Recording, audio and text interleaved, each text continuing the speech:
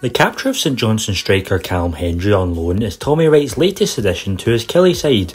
Here's everything you need to know about him in less than 60 seconds. Hendry, the son of former Scotland legend Callum, started his youth career at Blackburn Rovers down south. Despite never playing in a men's professional game, the striker was sent out on loan to Northern Premier League side Clitheroe, where he scored 6 times before sustaining a serious injury. Hendry was released by Blackburn in 2017 and he joined St Johnstone, where he enjoyed the best spell of his career. So far he has played 74 times for the Perth club across 5 seasons, scoring 14 goals in all competitions. During that time the striker was sent out on loan to League One side Brecon and then Aberdeen, where he scored 1 and 3 goals respectively. Hendry has reunited with Tommy Wright until the end of the season, and both parties are hoping to help Killie back into the Premiership.